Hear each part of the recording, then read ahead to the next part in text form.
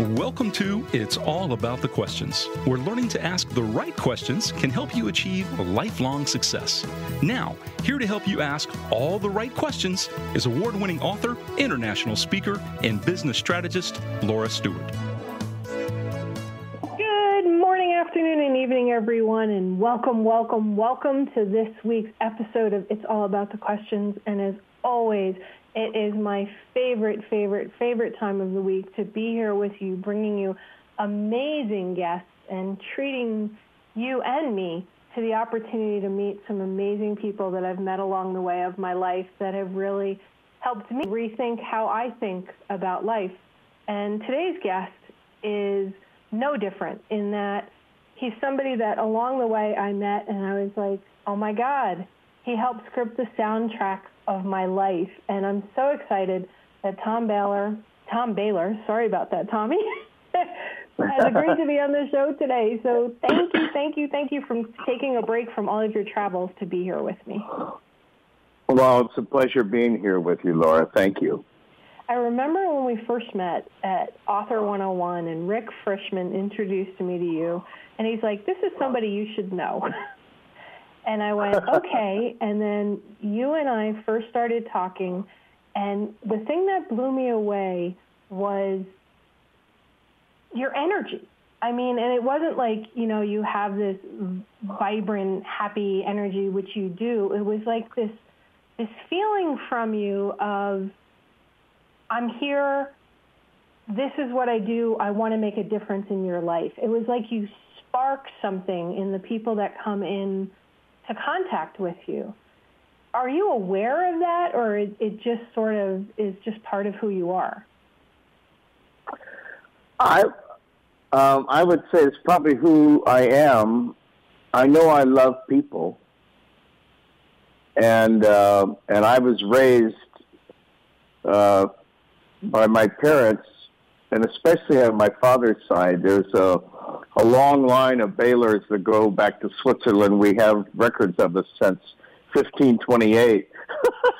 So wow. we sort of see trends in the family, but yeah, I would say that our philosophy was probably pretty much the same as everybody else's, but it was stated a lot, and that's that we're all here to serve others. That's why we're on this earth, every one of us. And my father said that, I think when we serve others from our passion, we serve them as best we can, because I have yet to meet someone who has a passion who isn't good at it. Yet for so many people, finding their passion and knowing their passion and then turning it into something that starts changing other people's lives is not something that often happens. Now, I mean, Tommy, you've been part of the American music world since the 60s. I mean, you worked with Dan and Dean, you worked with Michael Jackson, Quincy Jones, the Partridge Family, Barbra Streisand, Elvis, my huge crush, Bobby Sherman, way back when. And I such a huge crush. I remember all my 8-track tapes with Bobby Sherman. And then finding out after I met you that you wrote all these songs that were literally the soundtrack of my life. Oh. Well, it was a fun era. My brother and I landed in the golden age of our industry in terms of records, television, commercials, movies, in terms of the type of music that we were doing. And it's wonderful to be in the right place at the right time with the right talent to be able to serve that. So it's been a joy. I'm very grateful for my life. Well, you said be the right time at the right place with the right what you're doing. But when I was reading through on the web, whatever I could find on you, it really seems like part of you planned where you were going, but not really. It was like you were open to the possibility of where you wanted a career to go, but it unfolded a lot because of your brother, John. Would that be a good description of how this path that you took that has changed the world with music happened? I don't think that we had a path, quite frankly, but we had again, this goes back to our upbringing. We were raised, again, with, if you have something to do, give it your best from beginning to end. Okay. Just give it your best. And the rest of it, you don't, we were also raised with a good concept of what we control and what we don't. And what I learned that I control is my intent and using the qualities that I've been given to invest in whatever I do, whether it's teaching my son to throw a ball, or working out a vocal arrangement with Barbra Streisand. It's really kind of the same thing, and so we were prepared. The one thing that we were raised with is we weren't allowed to say, I can't. My dad would say, I'd say, I can't, Dad. And he'd say, well, I have a different view of that. Say, yeah, what is that? He'd say, well, we don't use that word in our family. And it's not that you can't. It's not that you haven't done it yet. But when you walk, you probably don't remember this, but when you started walking at 9 months, you fell down a lot. If you were conscious, you might have thought, well, I guess I can't walk, so I'm just going to sit here. But, of course, we know that that's not what we do. So we fall down, we laugh, we get up, pretty soon we're running, And we've kind of applied that philosophy to everything that we come across, is that the first time you throw a ball, don't expect to be good at it. But if you keep doing it, pretty soon you get good, And I love the way I was raised because my dad, in 45 years I had him on this planet, never told me what to do, not once. I was raised with questions and suggestions.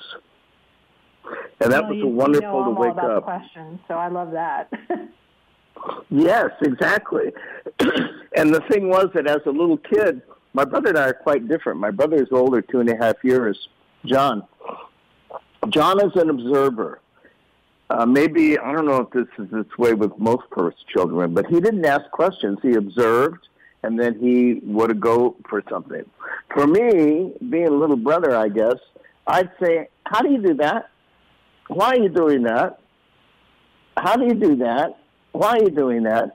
And to the point that I was annoying to some people, but not my dad. My dad, anytime I asked my dad a question, well, first of all, he would never answer it.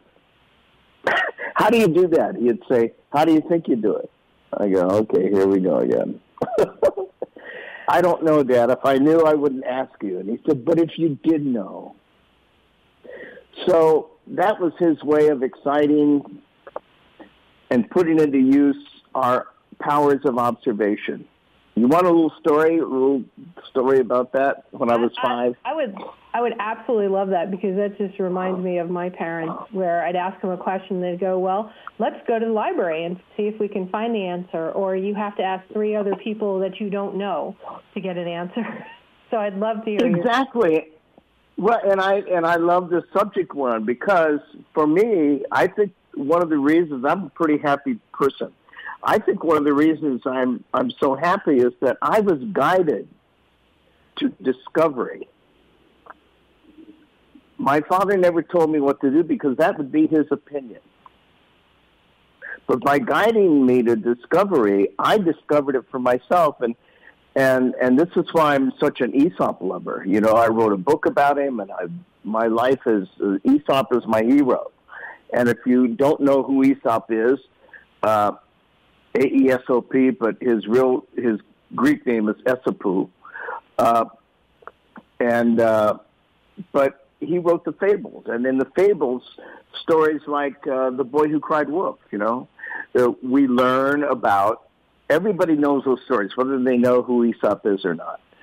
And they've been around for 2,600 years. But what he did in his stories is guide us to discovery, because in his stories, we discover the meaning of it. Instead of somebody saying, here, 2 and 2 equals 4, right? Right. But if you put 4 pencils on the table and separated them and said, how many pencils are on the left, Tommy? And I'd say 2. How many pencils are on the right? 2. Okay, if you put those together, how many are there? 1, 2, 3, 4. Wow, I discovered that. Instead of saying 2 and 2 is 4. I'm laughing because I never thought of it that way. Well, that's the way I was raised. So here's a little story. When I was 5 years old, excuse me, having a big brother, I learned how to ride a two-wheeler pretty early. And I come out one Saturday morning, and the tire's flat on my bike. So I go into my dad, and Saturdays were the one day he liked to sleep in. But, of course, I'm 5. Dad, wake up. What is it? I said, my tire's flat on my back. And he looks at me and with one eye open, and he says, what do you want? And I thought I annoyed him. But this is how incredible this guy was. I said, oh, I'm sorry. And he gets out of bed. As soon as he sees the look on my face, he gets out of bed on his haunches, so he's looking right into my 5-year-old eyes. And he said, listen to my words. What do you want? I said, I want my tire not to be flat. He said, great. How are you going to do that? I said, I don't know. And he said, well, let's go outside. So we go look at the bike. And he says, okay, yeah, you're right. Your tire's flat. What are you going to do about it? I said, I don't know. And he said, but if you did know. So now that's my cue to use my power of observation. I look at it, the tire's, obviously not full of air. And I said, well, I guess that tire has to come off the wheel. And he says, great. How are you going to do that? And I'm like, oh, man. So I said, so now I look down at where the wheel is attached, and there are 2 nuts there, and I said, I guess those nuts have to come off. He says, great, I'll get you a wrench. So he brings me a wrench, and he goes, look, you're 5, I'll loosen it for you. So he loosens them, and then he stands back and looks at me with a smile on his face.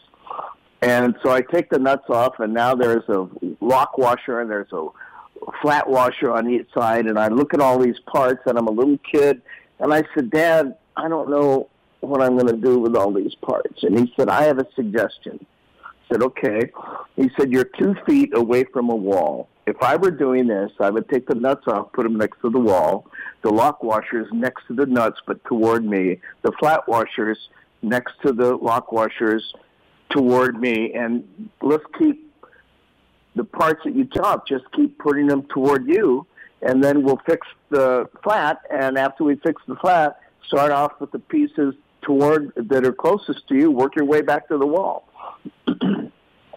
5 years old, and I did it. It was so simple, and it made so much sense. And he was present. That was the thing. My parents were, and I imagine yours were too, my parents were very present with me.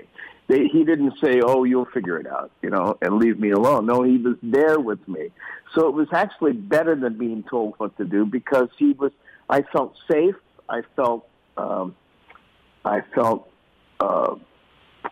supported, venerated. Yeah, supported, and yet he'd never answer a damn question, never in my whole life, and it got to be a joke. But in a nutshell, that's what prepared me to work in our business, because when I love music. Dad played in the studio, so he was a hell of a trumpet player. He was self-taught, raised in a little tiny town, Willow Springs, Missouri, and but learned how to play the trumpet on his own, and went on the road when he was 16, came out to California, started a band, yada, yada, yada. He ended up playing in the studios. He played for RKO, Paramount, Fox, and MGM. And that was his business, was being a trumpet player. And he loved it. And then when the war started, Second World War, he wanted to join the Army, but somehow he had a problem with his stomach, and they 4F'd him, and it was very upsetting to him. So he got involved because he was working with people in the industry. His next-door neighbor worked at Cal Shipyard, which was going 24 hours a day building ships, and he brought in talent to entertain them during their lunch hour. And that way he got involved. So again, if you remember what I said about serving others, right. He was serving others. And after the war ended, he and my grandfather, because Dad was taking care of all the equipment, he was a one-man show. So he was producing it. He was, back then, tubes would go out on an amplifier, and things they didn't work every time we turned them on like our iPhones today, Well, they don't always work all the time either, but yeah. And I made a very successful career of fixing technology for over 30 years, so. Yes. You can't run from it somehow in these days. All those things. Well, so, and my brother and I wanted to play trumpet because we saw the passion in his eyes when he played, because he would play in the living room. And and he also played cello, and he actually played in the studios on cello too. All of this was self-taught, but then before we were born in the 30s, he had gone back to New York to play in the Roxy Theater circuit, and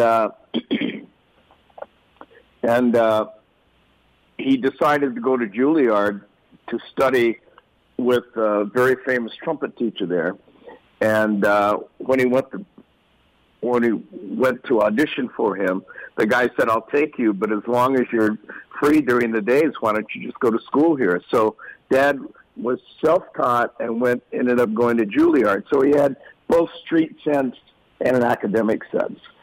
Excuse me. It really sounds like your dad's journey and the way he was with you and your brother really set up this sort of fearlessness that I see when I look over your career in music, yes, with the people that you worked with, where how you were able to go, okay, doing stuff with Andy Williams, but no, I'm ready to leave there and go somewhere else just so I free things up. I'm doing a season with the Smothers Brothers, but no, that's going to limit me, so it's time to go. I need to serve a bigger audience. I need to go further. Would you agree with that assessment, Tommy? Well, I agree with what happened, but I didn't have those thoughts. Okay, they were just sort of behind there. I answered the phone. From the time it started when I was 13, when you're going in the 7th grade and you're having dances where you're not being regulated, you know what I mean? Yeah.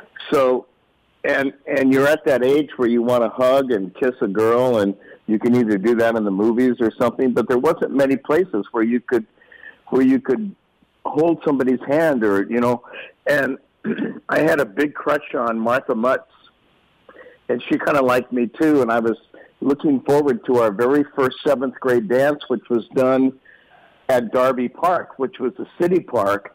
And yes, there were adults there, but it was really the time when we got to be ourselves.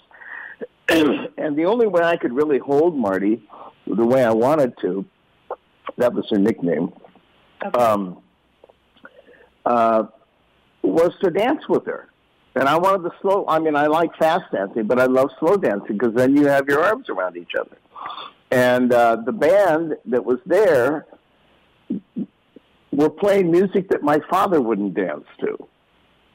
So my buddies, excuse me, my buddies said, "Hey, Bahler, go tell them what we want to hear." So I went up to the band guy and I said, "Hey, would you please play these songs?" And the guy says, "We don't play that crap." So it was very disappointing. And another tenet of our philosophy we were raised with is when you're dissatisfied, my dad always gave me the I message. So again, he wasn't telling me what he said. So when I'm dissatisfied, I ask myself, what do I want?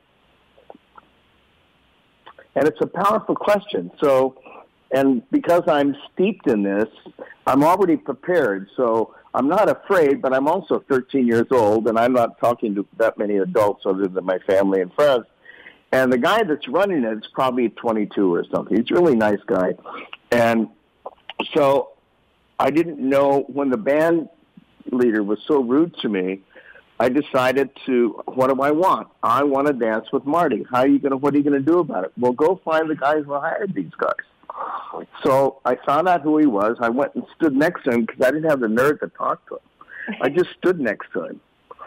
And finally he noticed me and he said, "Are you having a good time?" And I said, "No, sir, I'm not. And if you look at the dance floor, you'll probably see that none of us are." And he said, "Wow, you're right. There's nobody on the dance floor."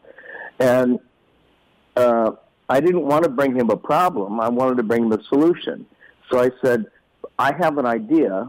The next dance that you haven't booked a band for, I'll bring in a band of the kind of quality that you have here that'll play our songs, and we'll do the first job pro bono." Well, it wasn't pro bono there. We'll do the first job on the house. And you were 13. Yeah. But see, I was there to serve. But I was serving myself because I wanted to dance with my girl. Right. So part of serving is serving yourself as well. I mean, if you're only serving others and not serving yourself, then you become quickly so exhausted that you can't function. I couldn't agree more. So to me, it's a balance. So yeah, the guy took me into his office on a break and he said, "Here's a date. Can you make that?" And I said, "Yeah." The only thing is I didn't have a band. Leave it to Tommy, still living that life today. But I had a lot of buddies who played. You know what I mean? It wasn't hard to put together a quartet, 4 guys. And so I called them up and I said, "Here, I'm sending you a set list." And by that time, you had to copy it down while we're talking on the phone. "Here's the set list, 4 hours. And here's the set list. Can you play these songs?" Of course. So I put the band together. We came in.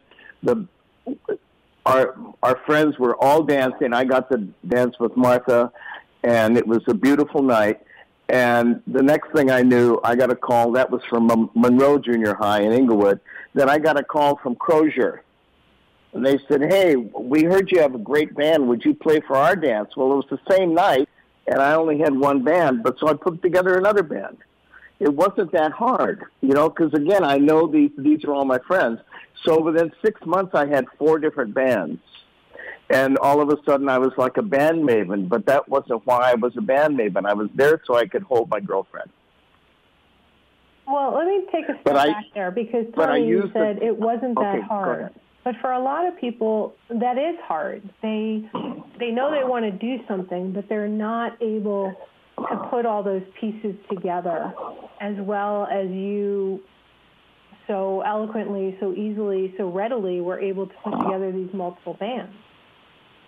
So, well, because I concentrate on possibilities, not how difficult something's going to be. Got it. And that's the title of your book that I absolutely adored, Anything is Possible, A Tale of Aesop. Yes. And then the other book that I wrote, which is called What You Want Wants You, is really a book about our family philosophy. And it started in our life with my grandmother. And that was and she used to say, "What you want wants you." We are energetic beings, and when an energy comes to us, gives us an idea, that idea has a reason for it. Okay, and with that, we're going to head out into the national news. I love that. What you want wants you. Grandmas are so smart, aren't they? They just have this wisdom. The best. That is there for our whole lives. All right, everybody, we are going to be coming back with Tommy Bahler.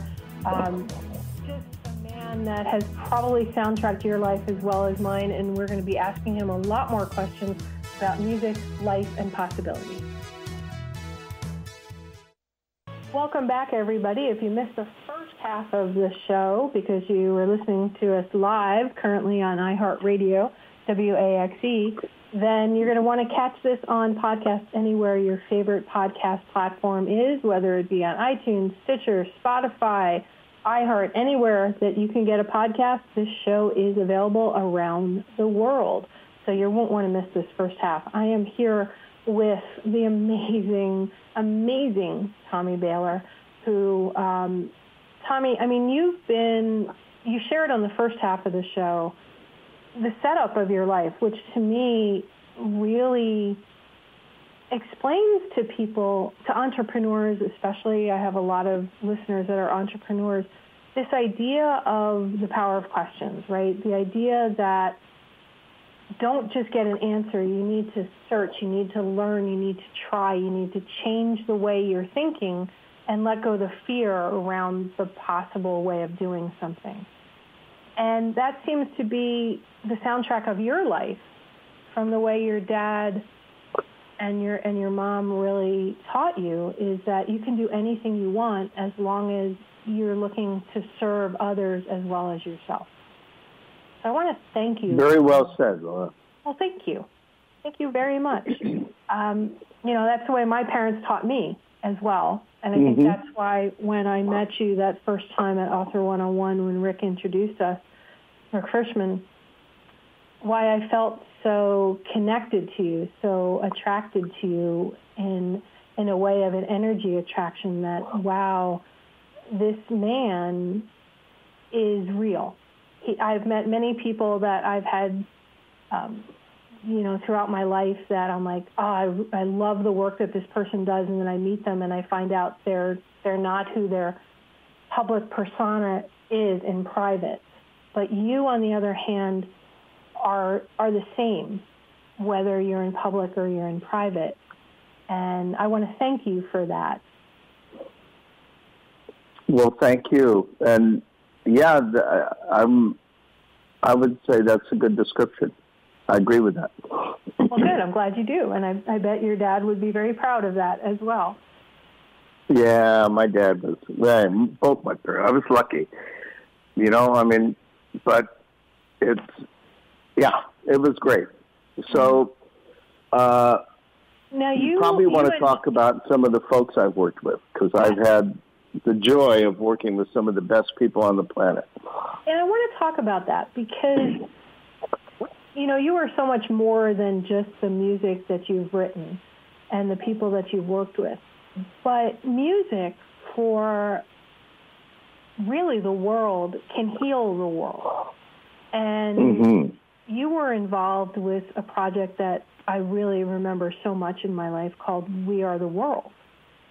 Yes, sir. And yes, I remember when that song came out thinking, this is the first time I've seen the world really come together for something. What is it about music that can change the way the world thinks? Well, music is the universal language for a reason, because it doesn't depend on culture, language, background, abilities. We can listen to music and enjoy it without understanding how it works.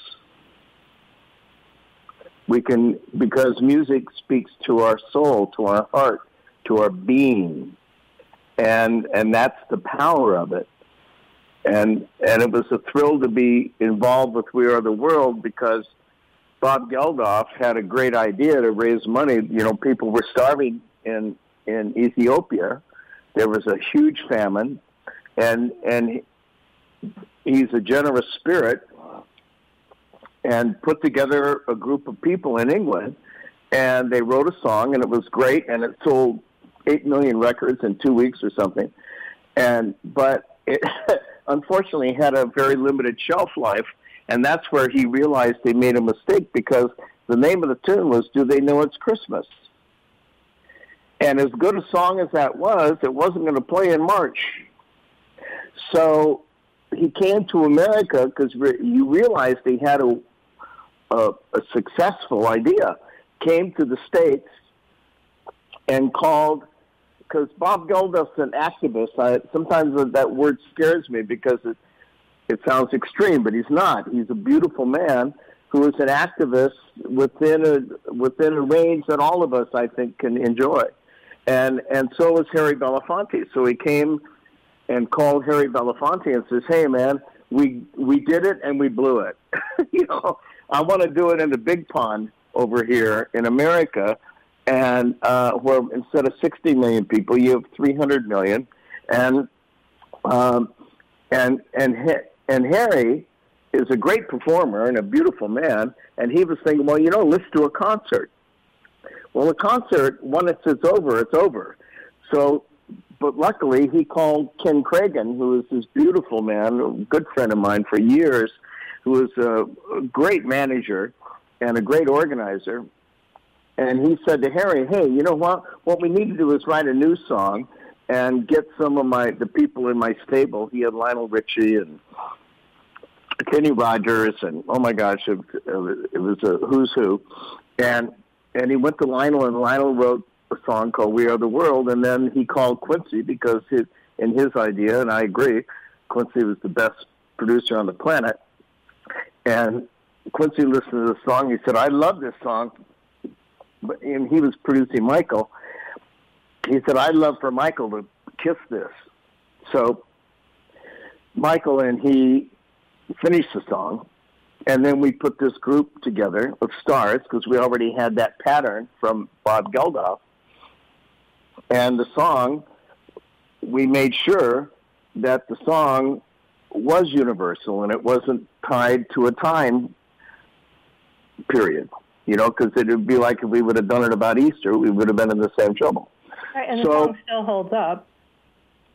Exactly, it still does, because it is quite universal. It's universal in spirit, it's universal melodically, and the whole thing. And that was really our idea, is that let's find a song that means something to us personally, and it'll mean something to people all over the world.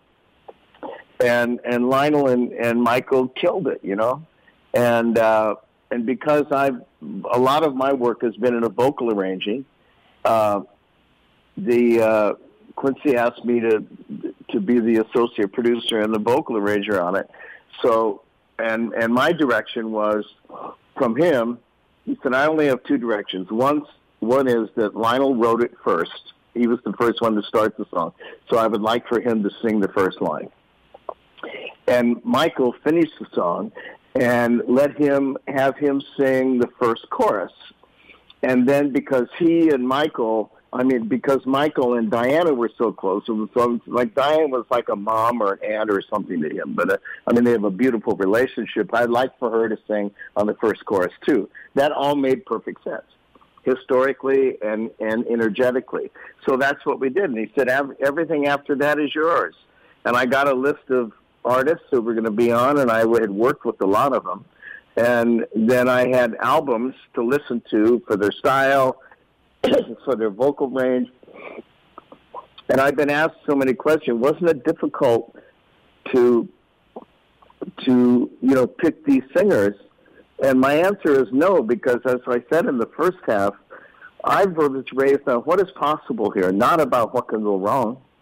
Because to me, if I'm worried about something going wrong, I'm spending my energy on the wrong thing. But here I was, vocal arranging in heaven, almost, Right. Look at there, 40 major stars there. Well, I didn't have to think. I let it happen. And I heard each one of those people come in their time. I didn't think about it. I finished that arrangement maybe in an hour because I knew it was going to start. I might have been in a quandary if Quincy hadn't said start with Lionel. Who am I going to start with? Well, he gave me that. And I knew who was going to sing the first chorus. But then, I had so many different artists, and I just heard them come in and do it. And especially in the second time through the chorus, I heard the boss come in. "We are the world." I remember that. It was just so there. And then you have Steve Fair. "There's a choice we're making." They just sang to me. So it was a piece of cake. It was honestly a piece of cake. But maybe that's the way I was trained, and I'm so used to doing that when I walk into a situation, I don't think, oh, my God, what am I doing here? I'm not qualified. I felt qualified for everything I've ever done because I'm a human being who loves others, and so are they. So let's work together. Do you think it would be possible, well, obviously, since anything is possible for you, to do something on the level of We Are the World today in 2019? No, because it's been done.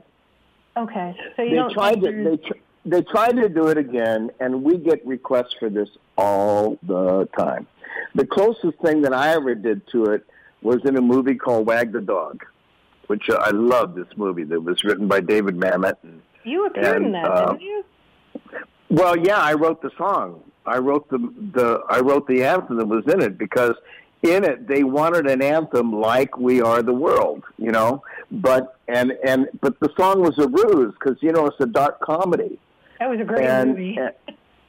It was a great movie. I loved the movie, and when the director sent me Barry Levinson, when Barry sent me I was on vacation with my family, and he called and said, Quincy Jones said, you're the anthem king. Would you write this for us? And I said, well, send me the script and let me look at it. He said, David Mamet wrote it. And I said, well, I know I'm going to love it already.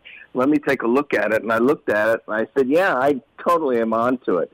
But for me, I think for this song to be funny and to be ironic like you want it to be, I've got to write it seriously. I can't write this as a joke. I need to write this as if my heart is completely involved in it. And he said, that's exactly what I want. So I went to the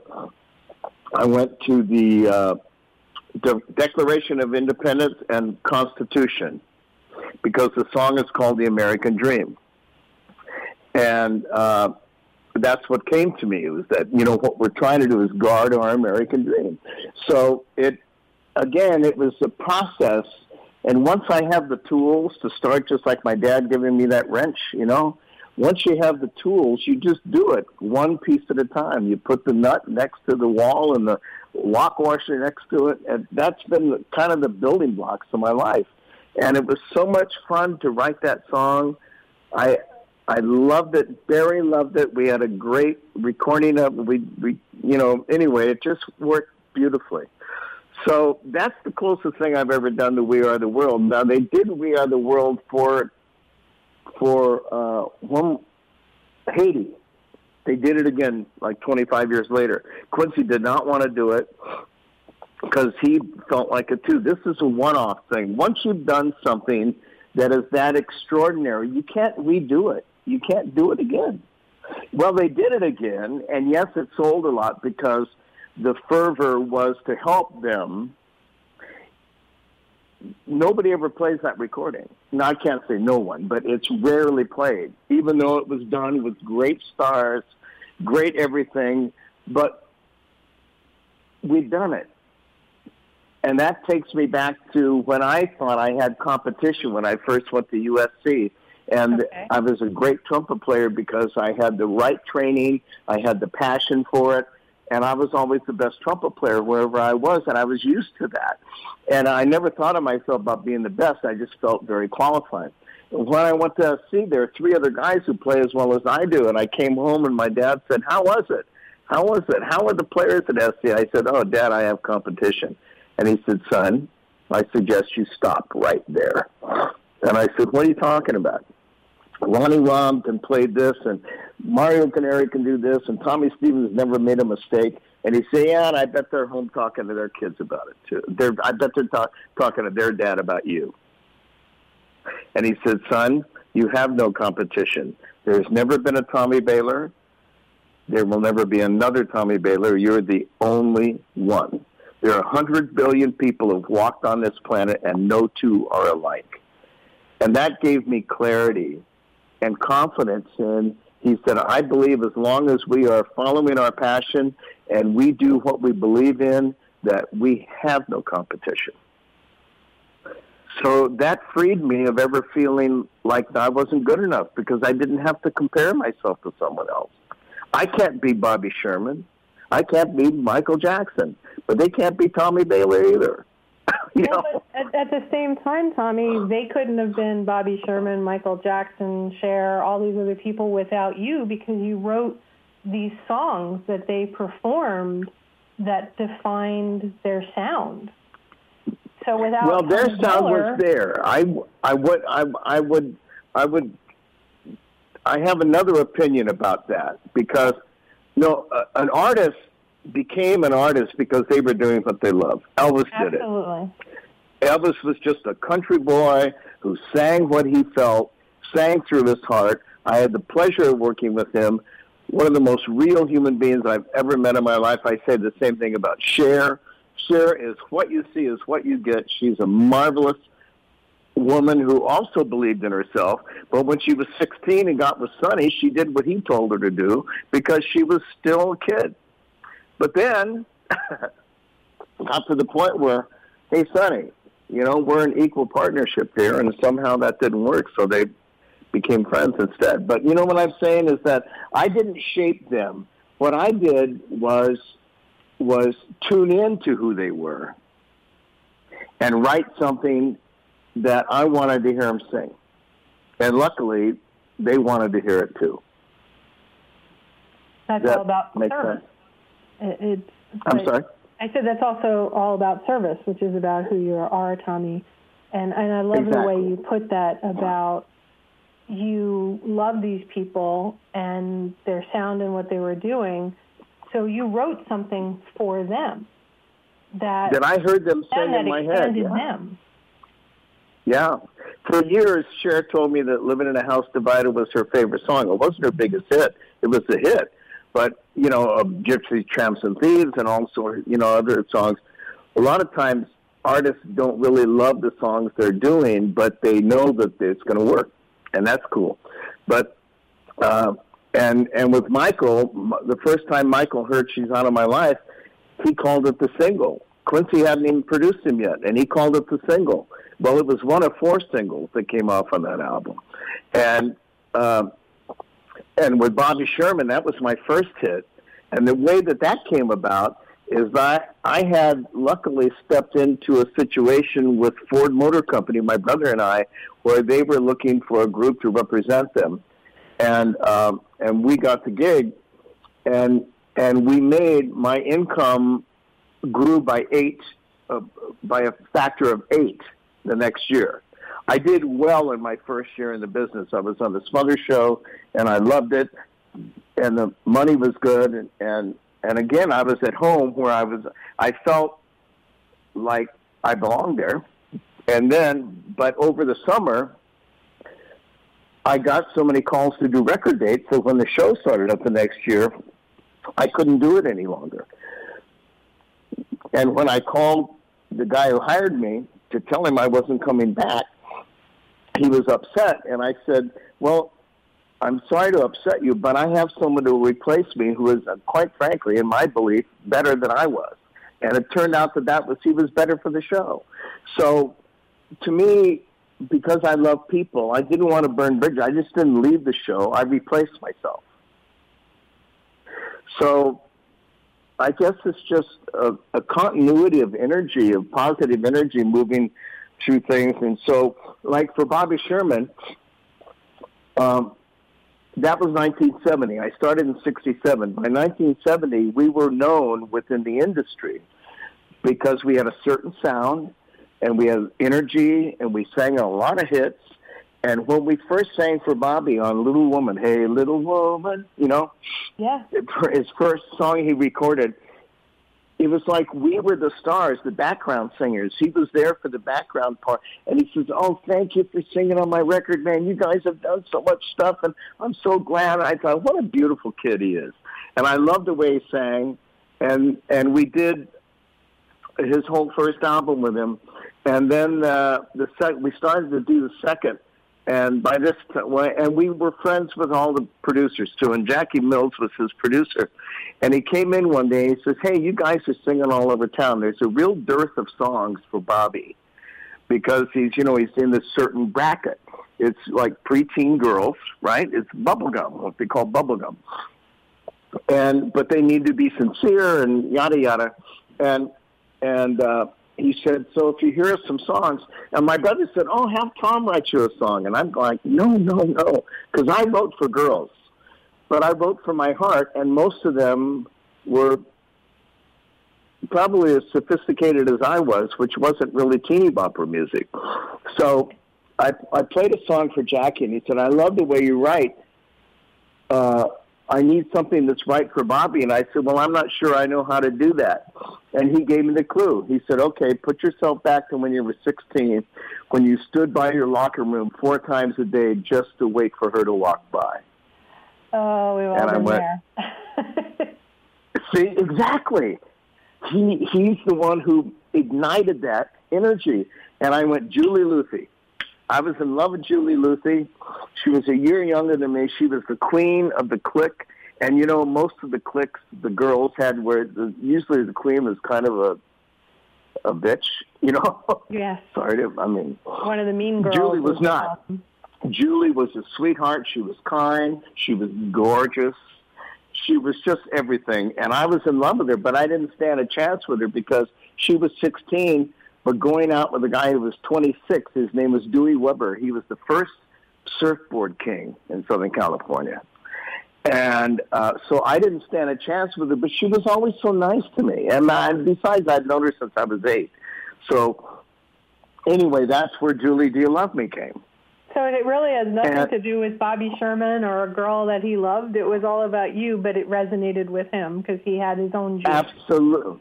That's right, because when you listen to the song, it says, being alone at night makes me sad, girl. Yeah, it brings me down all right. Tossing and turning and freezing and burning and crying all through the night. Julie, Julie, Julie, do you love me? I mean, it's real simple. You know, and then it's a narrative. It talks about, so you set it up in the first or second verse is, we had so much fun together, and I was sure that you were mine, but leaving you, baby, it was driving me crazy. It's got me wondering all the time, Julie, do you love me? So now we take the story to another level. And the third one, the third verse says, honey, you cried the day I left you, even though we knew I couldn't stay. But baby, remember, I'll be back September. Until then, I'll write you every day. So he's committed, you know. And we're starting to run out of time, and I could just talk to you for hours about your stories and the lessons. And if nothing else, I want my listeners to really get this whole idea from your grandma, Tommy, of what you wants you, and really how you've lived your life that way with the lessons your dad taught you about. He didn't give you the answers. He just posed questions and helped you figure it out for yourself. I mean, what's next for you? Well, I continue to do what I've always done. I answer the phone. People call, and they have a project. I'm involved with Teen Cancer America now, which was started in England again. It still is over there, Teen Cancer Trust. It was started by Roger Daltrey. Okay. And it's a wonderful organization, and I haven't got time to talk about it now, but if you look up at teencancertrust.org, you will see what they're doing. It's a beautiful thing. And then, and because we didn't really talk about Michael today, but I worked with Michael Jackson for 33 years and had a beautiful, beautiful creative relationship with him. The most fantastic artist I've ever worked with.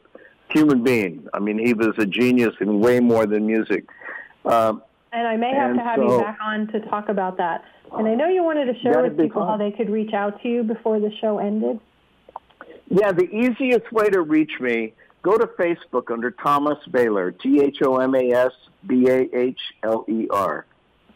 And you can private, you can direct message me there. Or you can write me at my I find that's the easiest way to get a hold of me, is Bahler, Bahler, at me, M as in Mary, E as in Edward.com. Bahler at me.com or Facebook under Thomas Bahler. Just direct message me and ask me whatever question you want. I love answering them. Thank you, Tommy, and you'll give answers unlike your dad. So thank you for being here with me today. And remember, everybody, the right questions can change your life. I'm going to have Tommy back on because we've out of time. At it'sallaboutthequestions.com and download a free workbook that will help you ask better questions starting today.